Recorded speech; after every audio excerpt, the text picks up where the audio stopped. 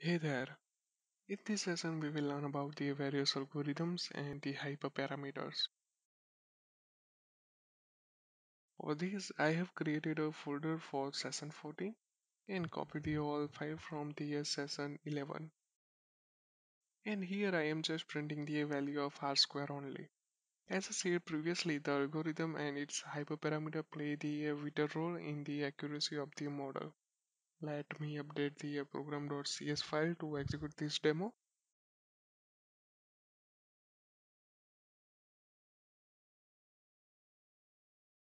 Save all the files and run the project.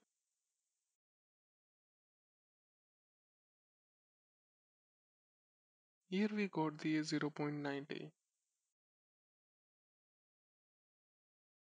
Let me change the value of the maximum number of iterations to the 10. Run it again. This time we got the 0.62. This means if we provide the more iteration, then it learn the better from it.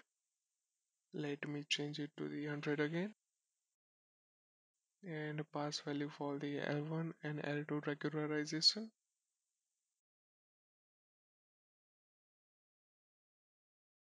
Run it again.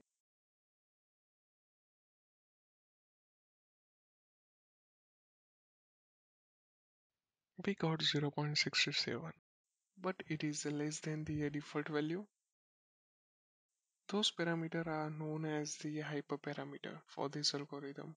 Each trainer and algorithm have a own set of parameter. Now let me change algorithm to LBFGS positional regression. Save the file and run it.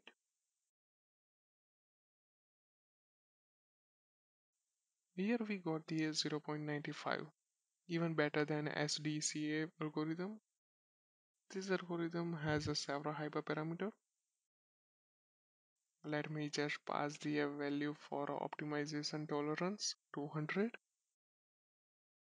Run it.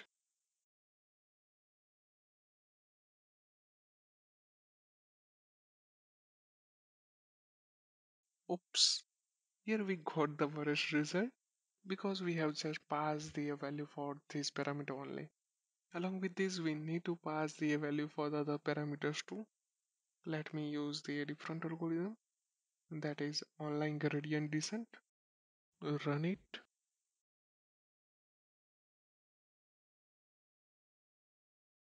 Here we just got the 0.53. Let me set the number of iteration to the 100.